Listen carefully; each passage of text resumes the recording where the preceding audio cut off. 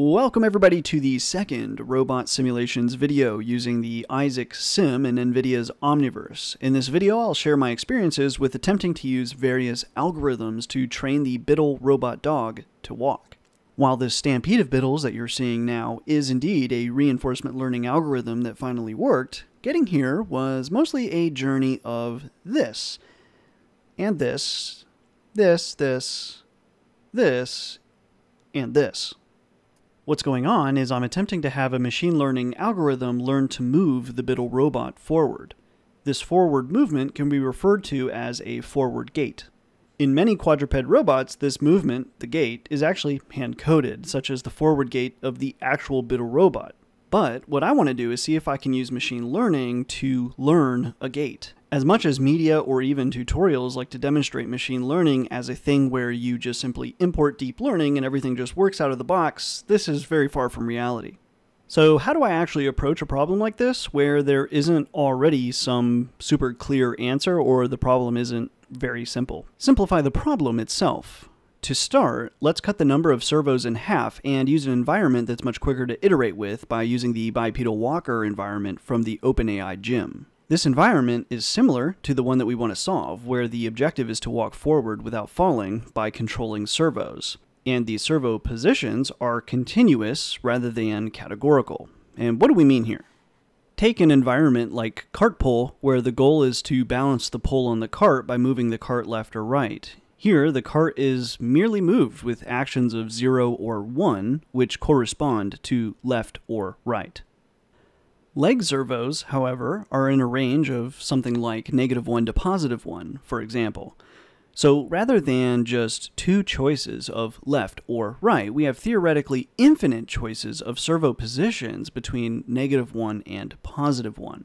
Because of this is a substantially different problem than the typical deep Q learning, where the output is a probability distribution of some categorical actions. And what we want instead as the output is individual continuous values for each of the servos, with the obvious intention that they will all work in unison to get the robot dog to walk. Now, I'm pretty weak in the area of reinforcement learning, and I've never run an algorithm with continuous output for reinforcement learning. So I poked around for various control algorithms for specifically continuous control, and I found DDPG, or Deep Deterministic Policy Gradient, an actor-critic style algorithm for reinforcement learning with continuous control problems. Okay, so that covers our outputs, but what about our inputs? While we obviously need a model that can output what we want, the input to the model is of some importance too, I'd say. So what inputs do we actually require for an agent to learn to walk? The bipedal walker has LiDAR, ground contact senses, motor position and velocity, as well as hull angle and velocity. That's a lot of information, some of which on the physical Bittle we just simply don't have, like LiDAR or ground contact sensing. And our version of hull angle is similar, but it's different. Can we still learn to walk without those luxuries? With deep reinforcement learning, answering questions like these can take time, especially when it comes to, well, what combination of sensory information do we absolutely need? If tests take hours or days or more, this can be a real problem. Enter the lovely NEAT, or Neuroevolution of Augmenting Topologies algorithm. I've grown to really love the NEAT algorithm as a proof of concept. If you missed it, I did a video on the NEAT algorithm a bit ago, and it's worth checking out for pretty much anybody because you don't need a fancy GPU to use it. The beauty of NEAT is how extremely fast it can learn things. From my experience with NEAT, if NEAT can learn something, so if something's really complicated like these very large language models, NEAT would never learn something like that. But if it's a problem that's simple enough that NEAT can learn it, it will usually learn it within a few minutes to a few hours at most. And then, if NEAT does actually learn something, this is basically a guarantee that a more traditional gradient descent deep learning algorithm can also learn it and probably do it much better. It might take a whole lot longer, but at least you will embark on that journey of time having a pretty good reason to believe that something can be learned here. To put this in perspective, let's compare the training and running of the NEAT algorithm and DDPG on the bipedal walker.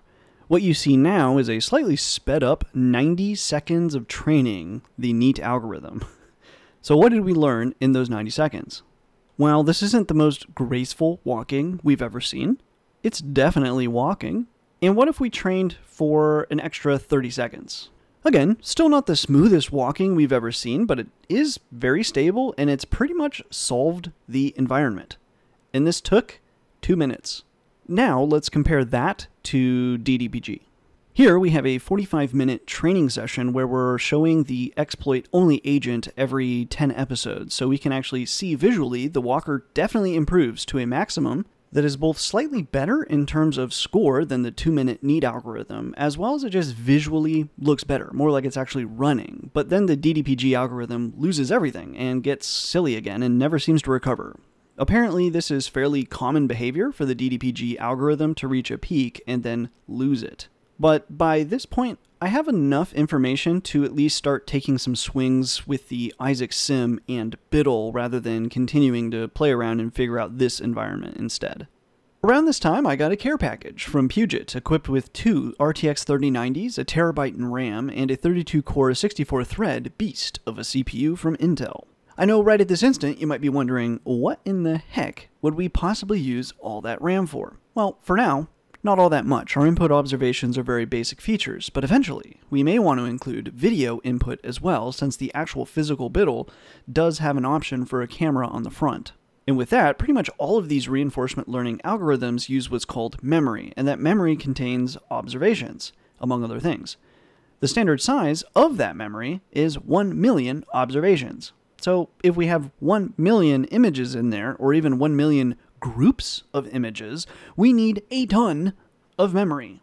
Other than that, the Puget machine has enabled some extremely fast speedups in my training, both in running the actual simulator as well as training the model. The RTX 3090 cards are freaking awesome for machine learning.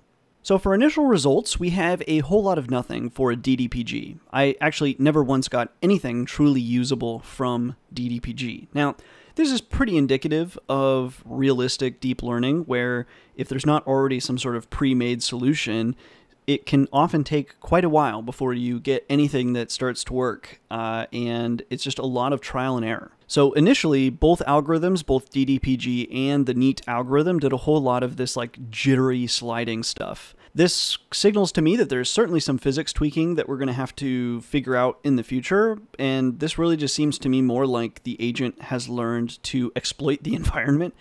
So possibly this is something to address in the future, but I also went ahead and just wrote a failsafe to stop this from happening. So if joints on the whole, if more than like 5 joints, for example, don't move enough, then the reward is -1, regardless of what actually happens in the sim. So it's sort of a punishment for this like jittery slide thing that it's doing. And then in general, I'm rewarding Bittles for forward movement only, minus any side-to-side movement. And I'm doing this reward relatively per step.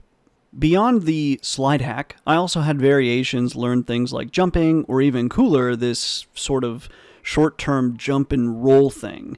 The problem here is this produced very short-term gains in reward, but then the model could never recover from learning that behavior.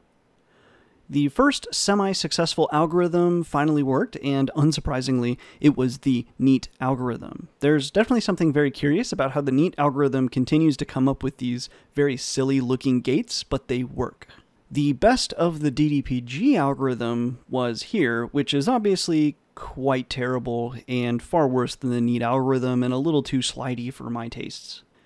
Now, that NEAT algorithm example is interesting, especially the way it like swings one of the legs around for the distribution of weight. And I'm totally tempted to put that on the physical Bittle, but I want to approach that problem when I have something else to test as well besides that one, because something tells me that that won't go well, but it would be funny to see it on the actual physical Bittle, and if it did work, it would just be really cool to see. But we still need a solution that is better than arguably both of these. So then I turned my sights to TD3, an evolved version of DDPG, but didn't see any initial gains there either, and at this point I'm starting to lose hope. Like, Maybe I'm not using valuable enough inputs. Maybe there's a bug in my code, but I'm confused by this because the neat algorithm did actually learn. Was that a fluke? Did I just get lucky? Right now, I'm only using servo positions along with rotational position deltas from the starting position, and I'm starting to wonder if possibly I'm misunderstanding the pose.r method in the Isaac sim. Like all intelligent deep learning researchers at this point, I began the shotgun approach. I'll spare you the many different models that I tried, but then finally, something I tried actually worked. I increased the model size and the number of layers, and finally a model bit, at least for a little while. Now, the default is not a small model, and I just kind of thought that the default size was a pretty good size. If anything, I felt like, we could probably make a smaller model work. But regardless, the larger model is indeed what worked, and at least for a little while it worked anyways. This is the graph shape that I've been seeing very frequently of reward from a model in training of the DDPG variant. There's this bump in learning, things are going really well, and then the model just loses it all. I've attempted to change hyperparameters for the actual networks and the update rates, noise, all kinds of things. I've tried everything. And I've even tried taking a model at that high peak and then changing some of the hyperparameters, like the update rate, for example, just so hopefully it wouldn't update itself back to stupidity, but that has not helped. So the current best result that I've seen is by leaving everything the same as it was in the original TD3 paper. The only significant change here is bumping the original actor and critic model sizes from being 3 layers of 400, then 300, 300 units to being 4 layers of 512 to 3 256 unit layers. And just in case you want to grab the code and make changes yourself or apply this to one of your projects, the code that I was using was not my own. It was from the following GitHub repository, which has a bunch of examples of applying TD3 and DDPG to, in this case, PyBullet Sim stuff, but basically OpenAI Gym. So you can use this code to apply this to pretty much any simulator that kind of follows that structure, or that paradigm basically of, getting an observation, taking a step action based on that observation, getting the reward, and so on. So anyways, if you're interested in doing this sort of thing, whether it's in Isaac Sim or on some other environment, this is a pretty good place to start. There's lots of great examples, and it's pretty easy to tweak and read the code from here. So anyway, can't recommend this one enough. The result of these changes is what you saw initially at the opening of the video. I've of course done some further tests to see if I can improve quickly from here by adding more layers or more units per layer. Nothing substantial yet, but this is definitely the new baseline that I will continue working from. So if you'd like to try to tackle this problem and maybe work from my baseline or make your own entirely, I've gone ahead and uploaded some files that I think might be useful to you. So I've left a little bit of a list here, but I'll also go through everything myself. So I've got the scene files that I'm using. Those should go inside of your Isaac directory in the nucleus. I've also got the best model so far. The trained model is up here if you want to use that. And then also the actual neural network model is also uploaded here, as well as the original. So if you want to work from the actual original and try other things, or come up with your own version, that's totally fine. And probably the big thing, if you want to play it, you can play it, but it's just going to be the video that you saw essentially. And if you want to train it, this is the training file here. So we can kind of run through. Essentially, this is just me hacking in using the Isaac Sim in place of the OpenAI Gym environment. So it's kind of messy. There might be some redundancy here. There might even be errors here. So feel free to look through it, submit PRs if you think that there's something that can be improved or I'm doing something wrong. If you're just looking for something to do, probably the first thing I would look at is right here, pose.r. Part of me thinks that either this should be maybe relative pose.r, or maybe pose.r isn't even what I think it is. So like, I'm not sure if it's in relation to the actual plane, and then each Bittle has its own plane. Anyway, that's a spot that someone could start with. But anyways, we've got some basic starting constants here, whether or not we want to load a model so we can train from that pre-trained model as long as we keep everything the same. like in terms of the model that we're going to train from and so on. And then we've got max steps. You can increase this or decrease this if you want. This here is for tracking that kind of wiggle. Basically, how we're just trying to make sure a standard deviation is high enough in the movements. How many random episodes, just how many episodes do we want to start with, where we're not really trying to use the agent's model at all. We're just randomly moving.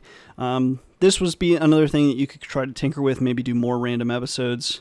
This is your memory buffer. 1 million is just the standard. I have tried to do 3 million, 5 million, and then even smaller like 500,000. Nothing really seems to make a difference. Max total reward, I think this would be a redundant thing. I don't actually think it's even being used. Bittle count. You might find that the bittles are stepping really, really slowly, so you might want to decrease this or increase this. The files that I have 20 bittles, if I recall right, so you can use any number from 1 to 20.